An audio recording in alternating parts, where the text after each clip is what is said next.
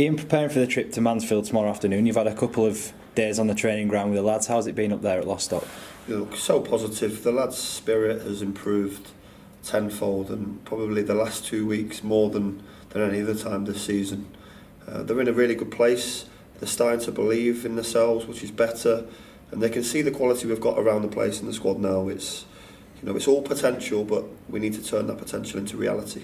Yeah, 7 points from 9 and just 1 defeat in 6 matches. Can you not only sense a positive atmosphere, but maybe signs of momentum growing now? Look, we're improving. There's no doubt about that. And even on the bad run, towards the end of it, there were signs that we were improving. But we've got a long way to go. We're nowhere near there yet. We're not going to rest on our laurels. I said to them this morning, we can't have a day off. We can't have an off day. We are where we're at in the league right now, but we still have an opportunity. And we have to take that opportunity.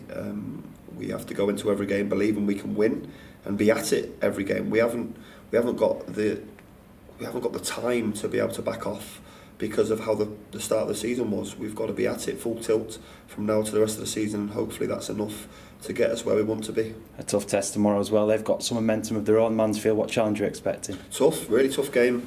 Nigel's a very experienced manager, a fantastic motivator, and their team will be motivated to try and beat us. But as I've said before, we have match winners, we have a lot of quality in our squad, and whatever team I pick to go out there and win the game, I believe we will, if we play to our strengths and play to our quality and standards. But there's competition for places, and the players now know that if they don't perform, then someone else is ready waiting to take the place. What's the situation on Kieran Lee? Has he finished his period of self-isolation now, and will he come straight back into contention? Yeah, he's back out of quarantine on Saturday. He's trained the last 3 or 4 days and been fine, been really good. His fitness levels are still excellent. He's a fit lad anyway, as Kieran, so he's available tomorrow night, which is good for us. In terms of team selection, I'd imagine you've got a little bit of a headache at the minute because there's so many options in so many areas, and perhaps quite difficult to pick a team at the moment. It is difficult, but that's how it should be, especially at a club like this. You know, we should have competition for places. We should have, serious quality in the squad. And for the first time this season, my decisions are difficult really at the moment. But as I said, players that get selected, they have to take the chance and opportunity, because if they don't, someone's ready and waiting to take the place. And by mixing it up and changing teams with the amount of fixtures we've got, we're not really going to lose much in terms of quality, because our squad is really deep and strong at the moment. What's the latest on the lads that are currently sidelined? Sarsi's back on the grass. He'll be available again next week. Sean Miller's obviously been fine. He's back involved, available. Kieran Lee, as I said, back available.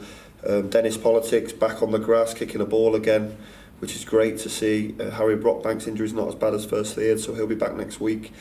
So really only Leo Edwards are the long-term ones that's still unavailable, but everyone else is making really good progress.